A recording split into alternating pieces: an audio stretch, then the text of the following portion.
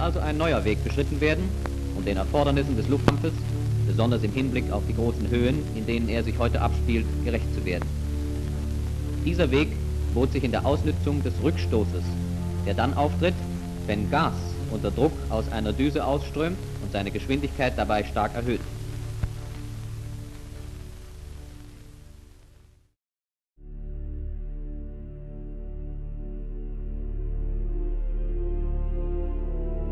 The shark-like predator look of the Messerschmitt Me 262, coupled with its capabilities as a combat jet aircraft in World War II, ensure this warplane will be forever fascinating.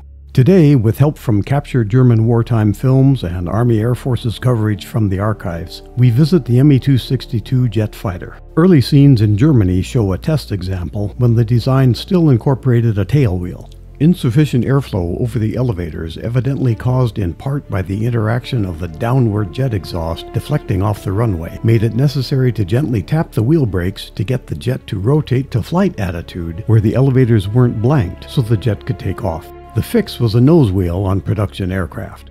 Without diminishing the actual technological advances embraced by the Me 262, it is valid for the sake of accurate history to revisit some of the lore that has grown around this early jet fighter.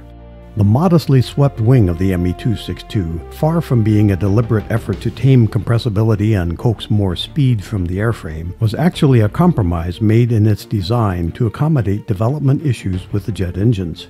The early concept for the Messerschmitt Me 262 envisioned a straight-wing jet fighter with engines mounted fairly far outboard on the wings. During the design and development of the fighter, the size and weight of the intended BMW turbojet engines grew. This made the original relationship of wing, fuselage, and engine unsuitable for center of gravity.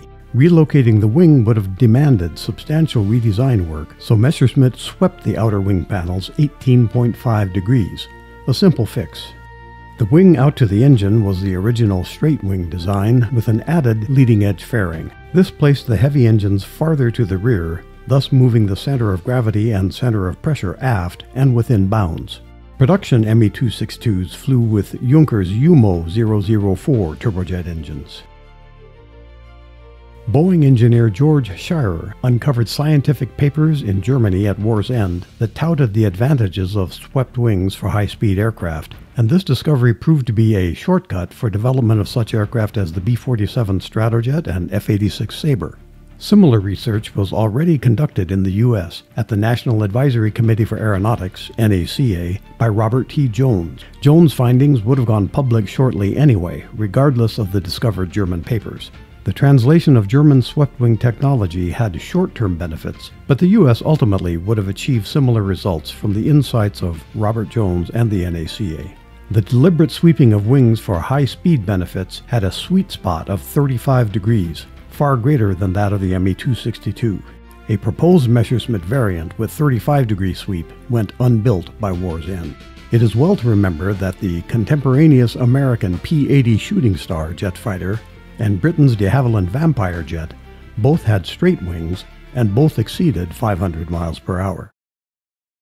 There is a quirky adaptation from the Me 262's wing that benefited the North American Aviation F-86 Sabre's swept wing in the late 1940s. The Sabre evolved a 35-degree sweep, considered optimal in some of the German studies, but such a drastic sweep caused control problems at high angles of attack. Even the gentler 18.5-degree sweep of the Me 262 relied on automatic extending leading-edge slats to tame this problem. Wright Field shipped a set of Me 262 wings to North American Aviation in California for detailed exploration of the slat operation.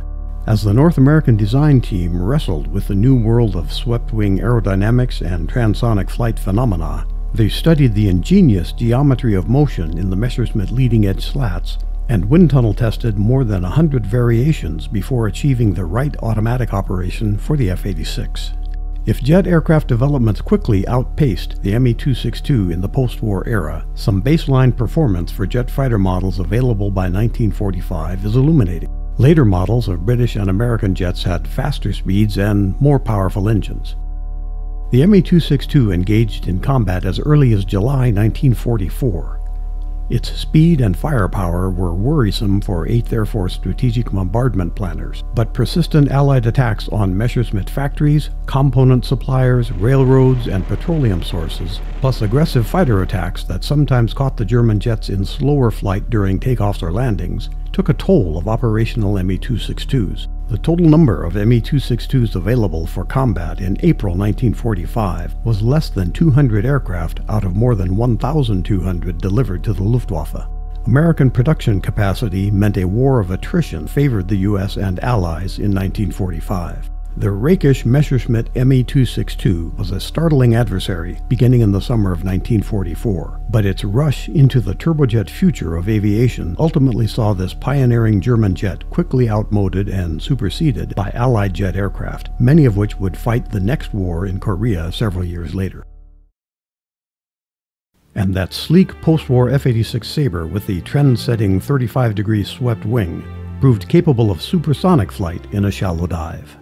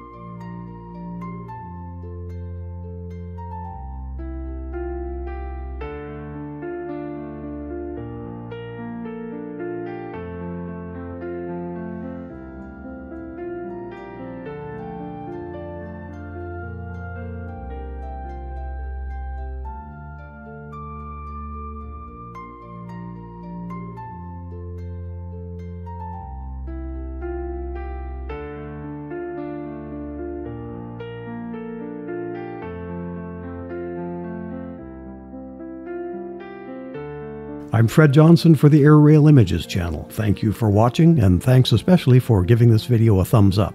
We appreciate it.